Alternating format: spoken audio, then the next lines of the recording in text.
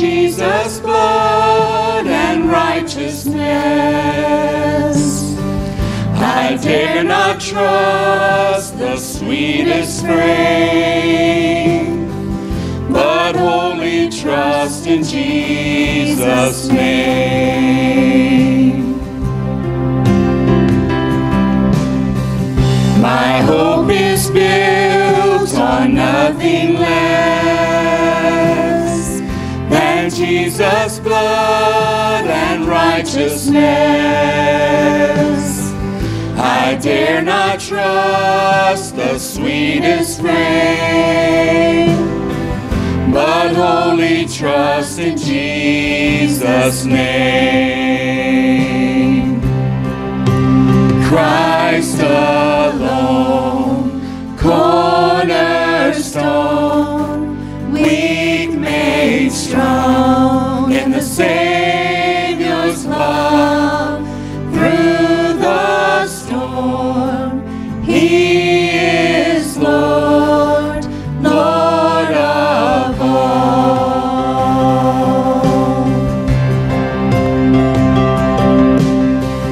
When darkness seems to hide His face, I rest on His unchanging grace.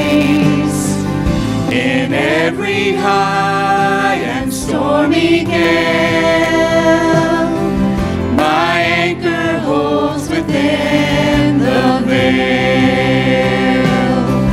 My anchor holds within the veil. Christ alone, cornerstone, weak made strong in the Savior's love. Through the storm, He is Lord, Lord of all.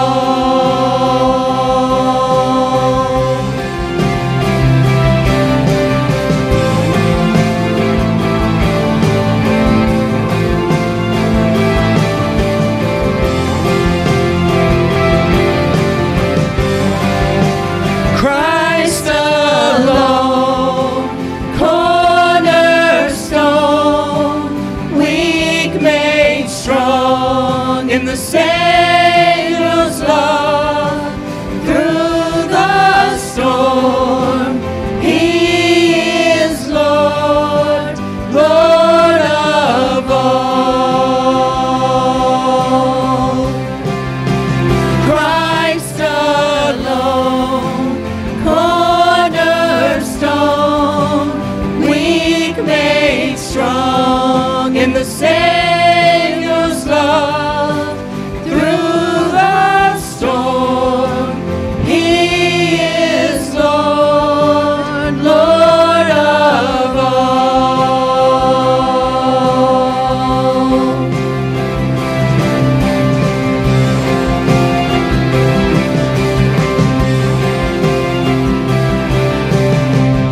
When He shall come with trumpet sound, oh, may I then in Him be found, dressed in His righteousness alone, faultless to stand before the throne.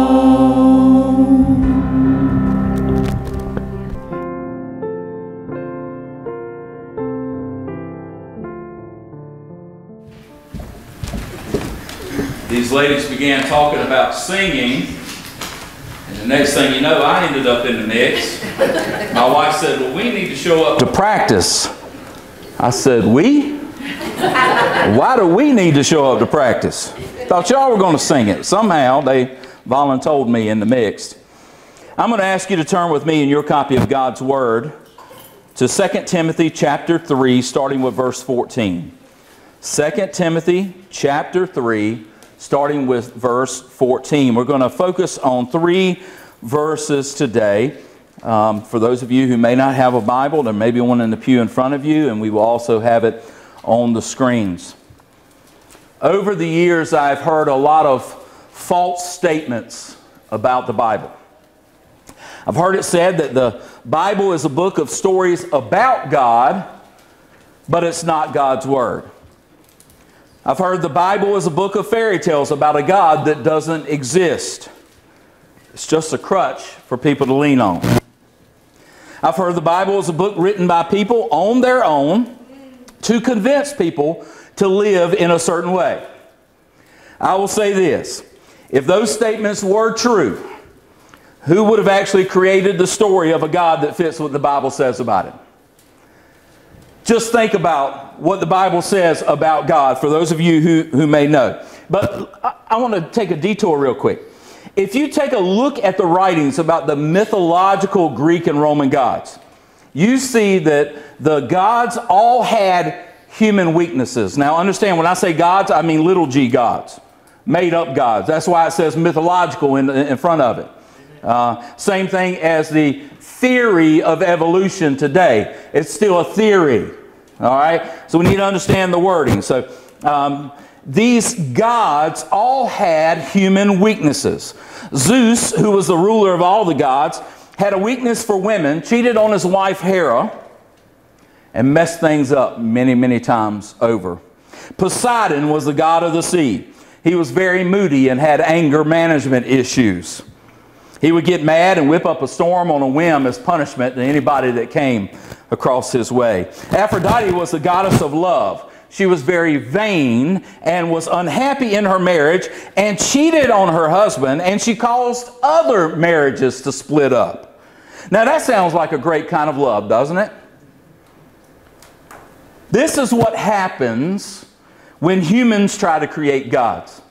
This is what happens when we try to create gods of our own making. You see, many times they look just like us. They act just like us. They fail just like we do. Why is that? Well, because we want them to fail like we do.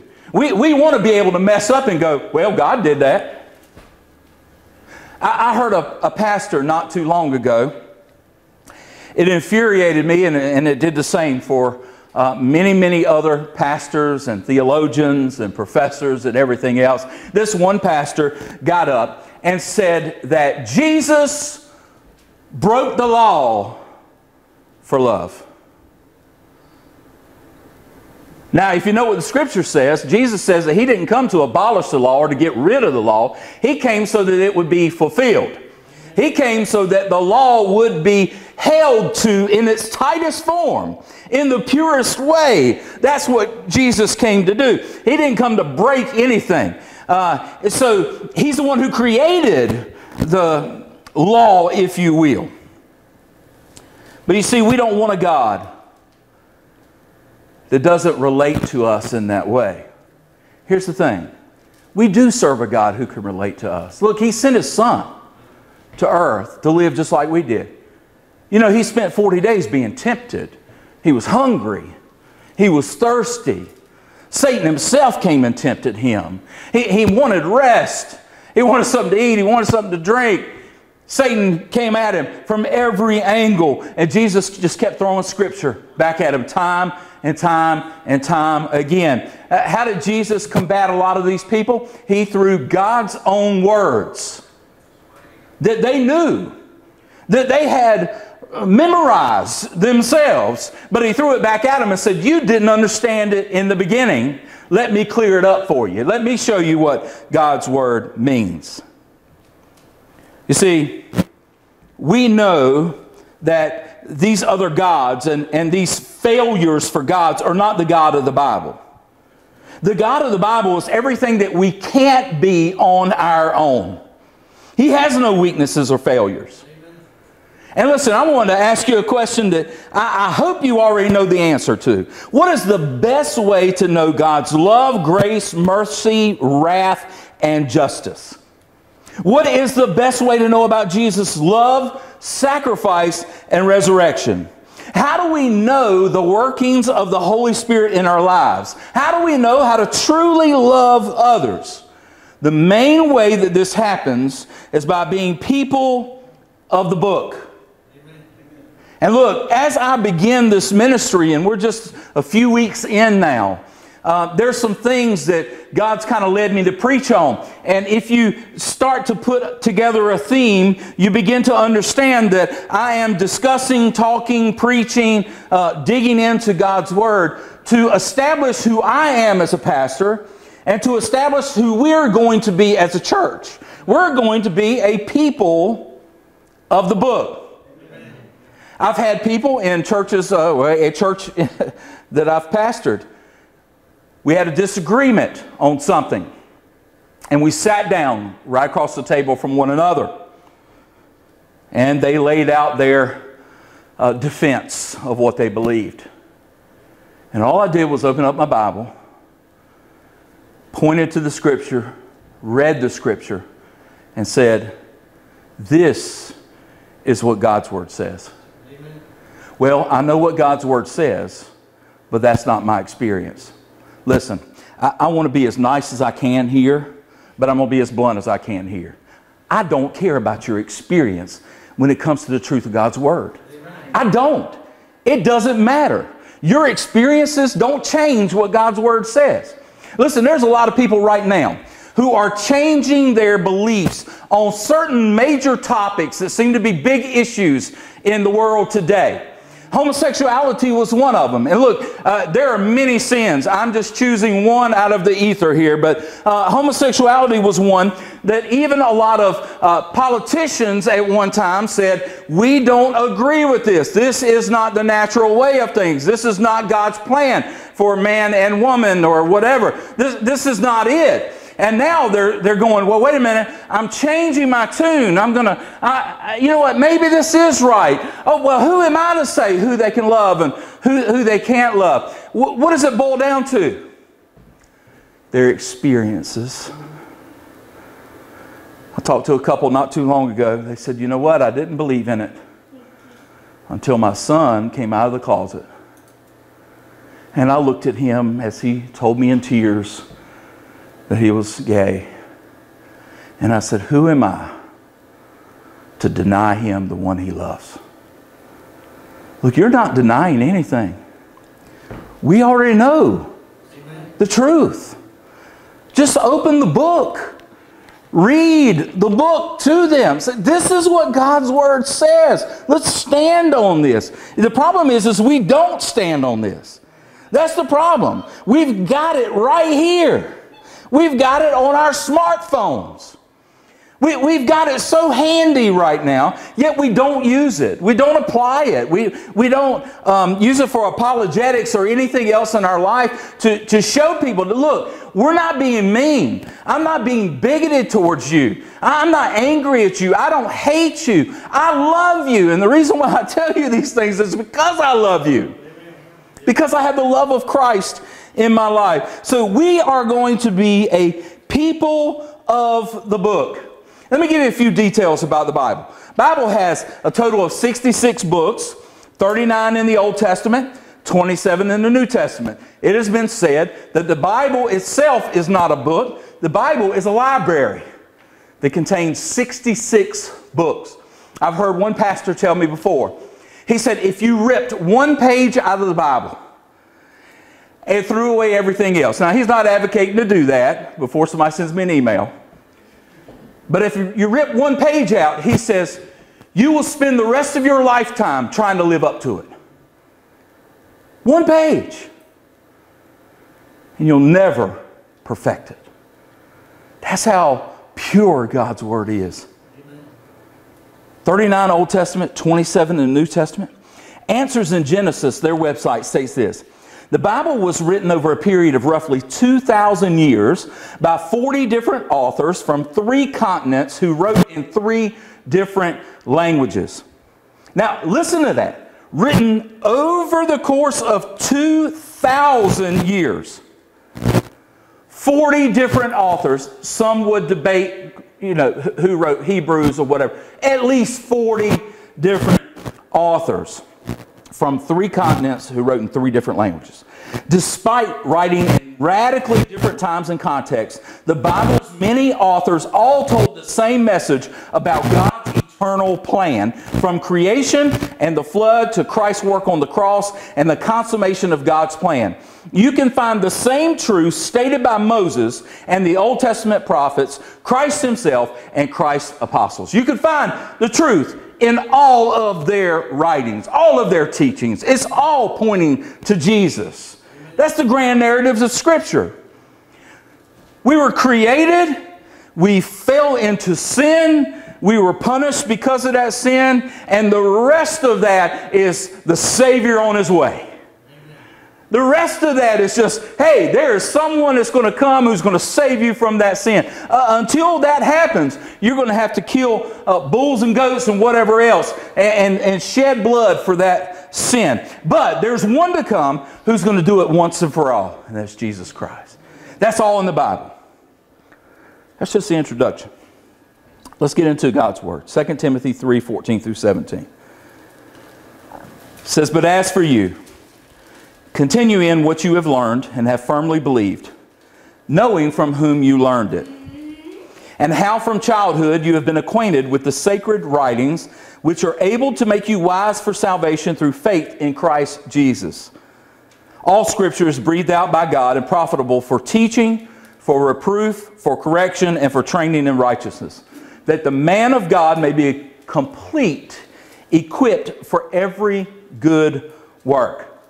So, I'll give you a few points today about the Bible is. You'll see in your bulletin, if you hadn't seen it already, the Bible is, and there is a blank there. That's because we're going to try to fill in that blank a little bit, just scratching the surface of what God's Word is. So the Bible is God's Word. We need to establish that. This is God breathed, spoken, given, however you want to say it. The Bible is words directly from God's mouth.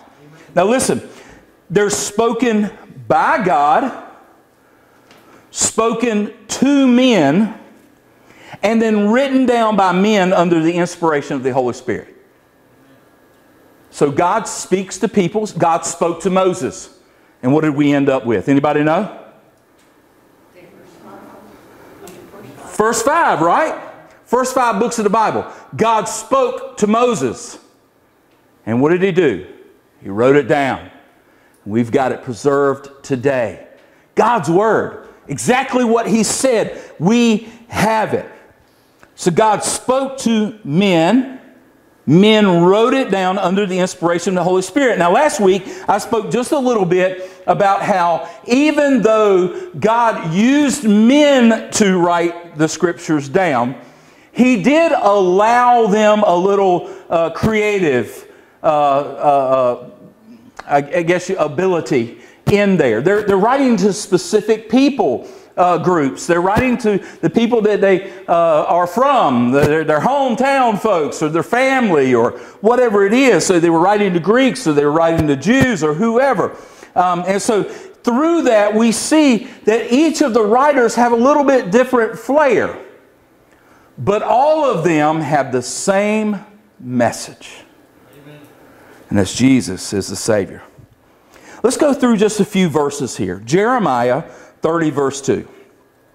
"Thus says the Lord, the God of Israel, write in a book all the words that I have spoken to you."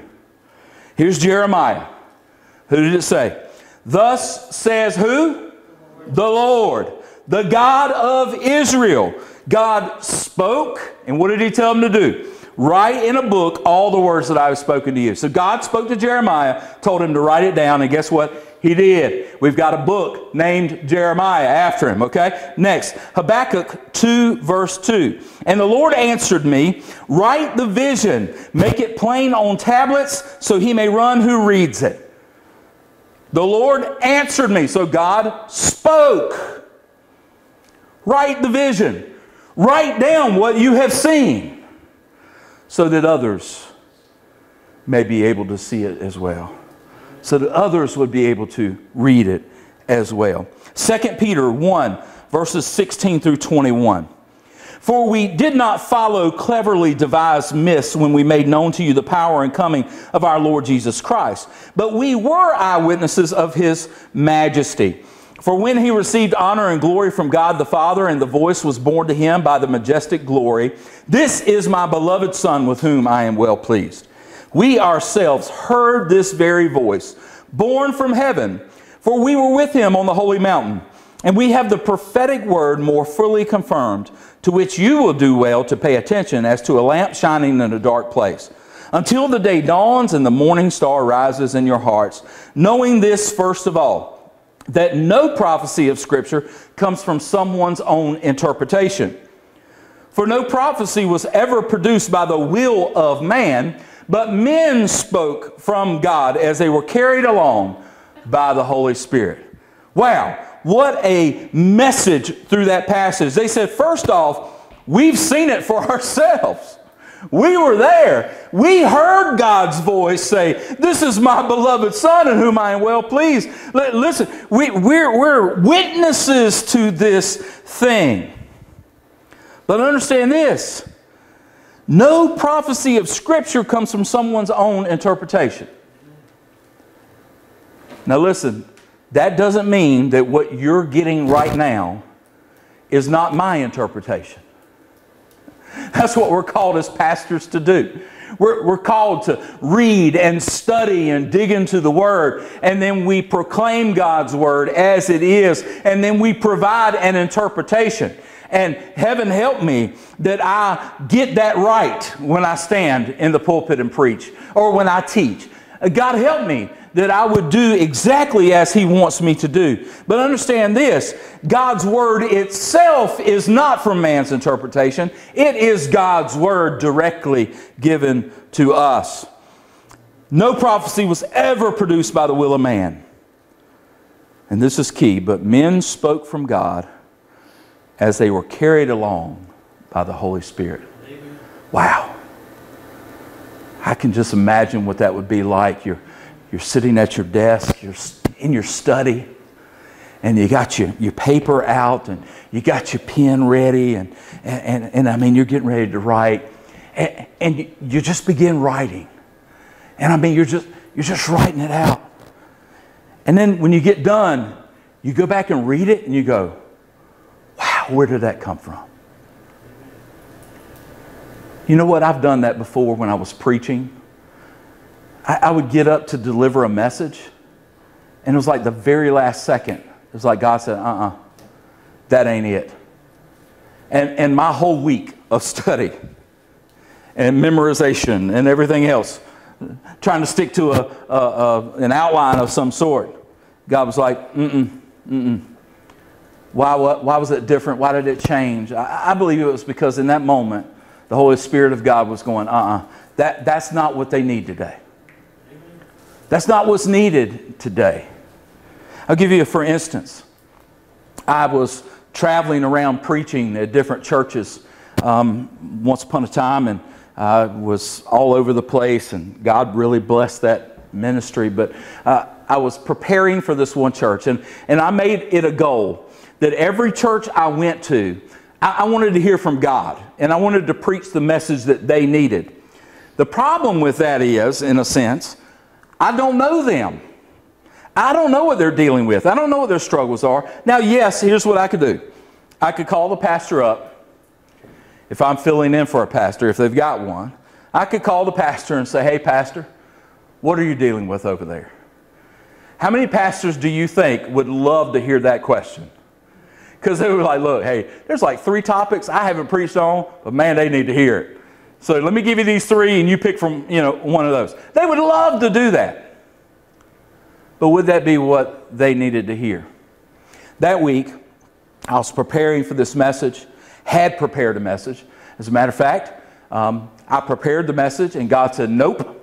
And He kept taking me back to the Scripture, and I said, "Nope, don't look at me spiritual. You've told God no too. Even if you didn't say it out loud, you didn't do what He told you to do. It's all right." But He kept drawing me back to the Scripture, to the Scripture, to the Scripture. I developed a whole new message. Not on that Scripture. I've still got those 2 sermons, by the way. Neither one have been preached yet, because I haven't been led by God to preach them. But the message that He kept bringing me back to was about gossip.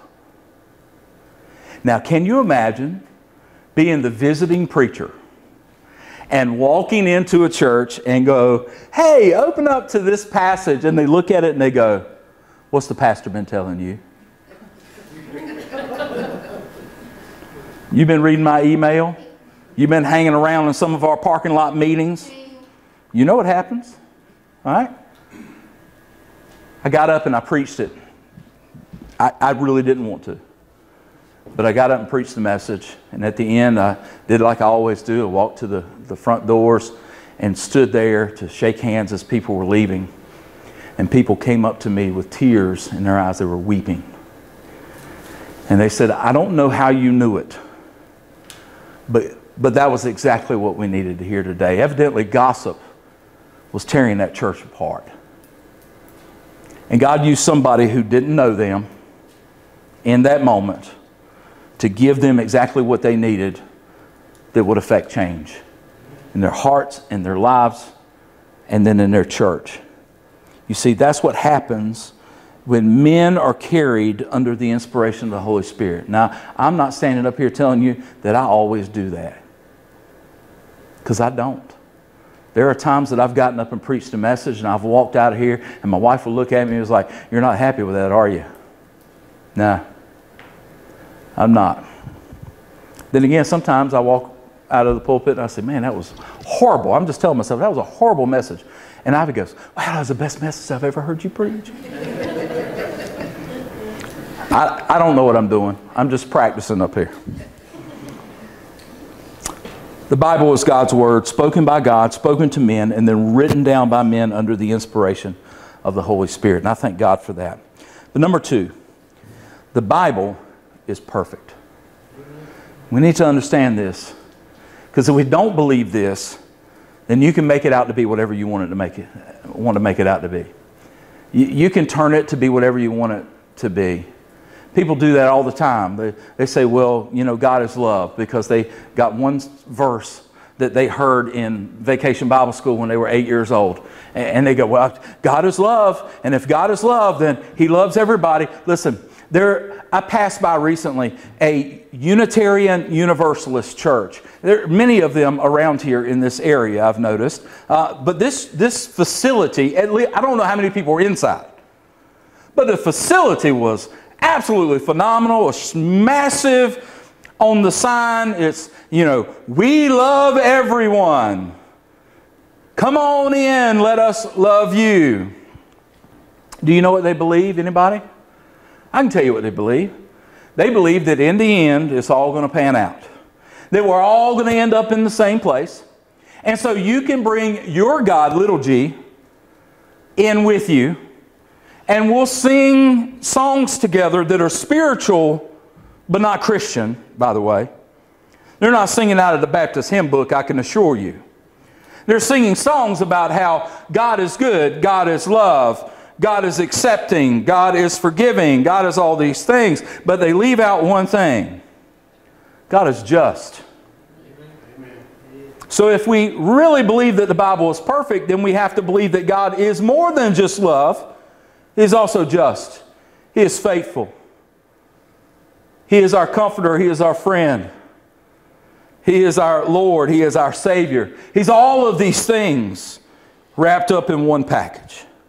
The Bible is perfect. Let me read you Psalm 12, verse 6. It says, the words of the Lord are pure words, like silver refined in a furnace on the ground, purified 7 times. Anybody have a clue why that number 7 is there? It's completion, it's perfection. God's word is perfect. The words of the Lord are pure words. So what does that mean? Well, first it means that the word of God is inspired. It means divinely breathed out by God. God is the inspiration for all of Scripture. He is the one who inspired writers to write it down. He is the one who spoke it to them to begin with. So it is inspired by God. But it doesn't stop there, because it is also infallible. It means incapable of teaching error. So if you teach the Bible as it is, you will never teach anybody the wrong way. If you read it under the inspiration of the Holy Spirit, you will learn it, and you will never be led astray. It's incapable of teaching error. And then we get to the final one, inerrant. A lot of people will argue this one, and they'll try to nuance it in different ways and say, well, you know, but yeah, I mean, but it's been translated and this. Let me just get this out of here. Inerrancy is a quality of the original text of the Bible. Translations may err, but the original manuscripts penned by the prophets and apostles do not. Now, let me get something to you. This is why it is so important to use a word-for-word translation. I'm not going to get into Bible translations, and if I were to ask y'all, I'd probably get 20 different answers as to what you like, or maybe I'd only get 2. But either way, you may choose something that somebody else doesn't choose. But listen, when you're choosing a Bible to study from, when you're choosing a Bible that you want to really learn what God wants us to learn, you need to pick something that's going to be a word-for-word translation from the original languages. And not all of them are doing that. King James, word for word. English Standard Version, word for word. New King James, word for word. Now what do? They change some wording to make it a little bit more in modern day English, but it's still a word for word translation. Read both of them side by side. You're not going to see any difference in the message that is there. But listen, you read something like the Message, while it sounds great, I mean, you can read it and man, the wording sounds phenomenal. And I could use that occasionally and go, hey, I really love how Eugene Peterson wrote this. That's great. But listen, when you're going to study, you cannot use that to get good study notes from. You just can't. He's trying to use elaborate wording to make it sound so great and dramatic, okay? So we need to stick to Bibles that are word-for-word translations. And if we do that, I believe that God has preserved His Word from the time He spoke it to the time that we're in today. Amen. If God was God enough to speak it out and to have men write it down under His inspiration, I believe that He's strong enough to hold on to it. Just like I believe that if you become a follower of Jesus, you're really saved through faith in Christ. That the same God who was strong enough to save you is the same God who's strong enough to hold on to you. Amen. So the Bible is perfect, it's inspired, it's infallible, it's inerrant, and finally, it's complete. We have some churches around here. I don't even want to call them other denominations. They're other faiths. And they'll say, yeah, we believe in the Bible, plus this. Let me give you one for instance. The Mormons. Okay? Many of them are absolutely phenomenal people. Great people. But if you were to become a Mormon, you couldn't just have a Bible. You would have a Bible, then you would have the Book of Mormon, and then you would also have the Pearl of Great Price. 3 books. How old do you think the Pearl of Great Price and the Book of Mormon are? I'm not asking because I really want you to give me an answer, but I'll tell you. Joseph Smith was delivered gold tablets from the angel Moroni. And on those tablets gave the Book of Mormon. And it was in the United States. Listen, as much as I love the United States is not in Scripture. All right? Joseph Smith didn't come over here and get some new revelation. No, God's Word tells us that when the Bible was done, it was done. There's no more adding to it. And listen, you got a lot of people on TV especially that are claiming to be preachers of God's Word. And they're saying, look, I got a new revelation from God today. Let me share it with you. God shared with me, and they got that word. God shared with me today no, He didn't. No, He didn't. You need to get off the stage, surrender your certificate, whatever it is, and you need to stop preaching. Because God's not giving you anything new. Now listen, God will give you insight into His Word that's already here. I'm not saying that He won't open up His Word and reveal things to you that's already there. Listen, Jesus did that when He was on the earth. I shared with you a couple of weeks ago. He said, the Ten Commandments say, thou shalt not murder. Jesus comes along and He says, if you've got anger in your heart, you've already murdered them. They're looking, wait a minute, no. Ten Commandments meant kill somebody. Jesus is like, you don't understand. What comes out of you started inside of you. The sin was already there because you had hatred enough in your heart for them to kill them already. So let's understand. God's Word is complete. Revelation 22, 18 through 19 say this. I warn everyone who hears the words of the prophecy of this book. If anyone adds to them, remember this when you're watching those TV preachers, be careful.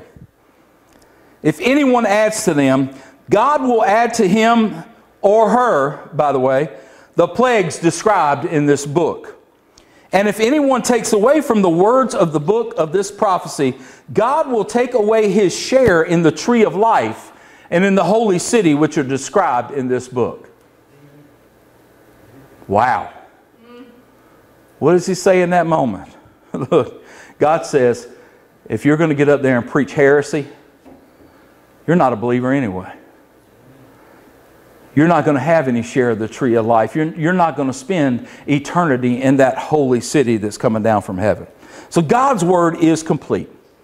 And then finally we see that the Bible is profitable to us in every way. How is it profitable? The Scripture tells us very, very plainly there in those verses. For reproof. What is that? Expression of blame or disapproval of the sin in our lives. So as we read God's Word, and as we see what God has commanded us in His Word, when our lives don't match up to that, the Bible is expressing blame and disapproval to us. Now, who's actually doing that through the words of the book? The Holy Spirit of God. That's who convicts us of our sin, who guides us into the truth. So it's good for reproof. It's also good for correction, meaning to set things right. What are these? 3 R's. Repentance, restoration, reconciliation. All 3 of those words. That's what the Word of God draws us to. It corrects us when we do those things. So it starts off expressing blame and disapproval for what we're doing. And then it teaches us how to get rid of that and to turn unto Christ in the right way. So how do we begin with that? We repent of our sin. And through that process, we're both restored or reconciled to Christ. Listen, when you sin in your life, that sin is not just your own. You say, well, that sin is only affecting me. No, it's not. That sin will always affect somebody else. Cheat on your wife. She doesn't find out about it. I guarantee you it's still going to affect your relationship with your wife. It's going to affect your relationship with others. Eventually, it's going to tear things apart. Because what's done in the dark always finds its way to the light. Your sin is going to affect others. So when you sin, not only are you causing issues between your relationship with God Himself, you're causing issues with others. And so we need to be reconciled to Christ first, and then to others next. So repentance, restoration, and reconciliation. But we don't stop there because we want to finish up with it is profitable to us for teaching and training in righteousness. What does that mean? Right living. How we live rightly in the eyes of God. So what does it teach us and train us to do? Wow, the list could go on and on. I'm going to give you a few of them. How we are to love God. How we are to love others. How to love our spouse and our children. How to respond in times of conflict. How to function as a church. How to be good stewards of our money and time. The qualities and responsibilities for pastors. The qualifications and responsibilities for deacons. I mean, the list can go on and on and on of what God's Word will teach us if we'll only dig into it. I know churches right now, they're not functioning in a biblical way. And when you say something to somebody about this being in an unbiblical way, well, it's just the way we've done it. Well, here's what the Scripture says. Why don't you bring this up? Why don't you read this? Why don't you share with the body of believers that this is the case? You know what? That's the reason why we got to this spot to begin with, is because we forgot Scripture and we just kind of did our own thing.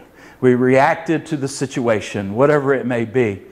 Listen, when you've got problems in your marriage, there's always a problem with your relationship with God. There is. The Bible will tell you that. But the triangle of a relationship will always show you that if man and wife are at the bottom two corners of this triangle, as you're both going towards Christ, you're coming closer to one another.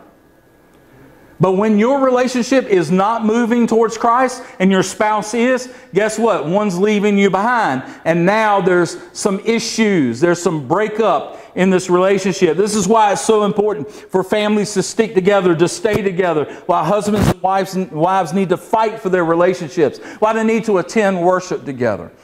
This is why all this is so important.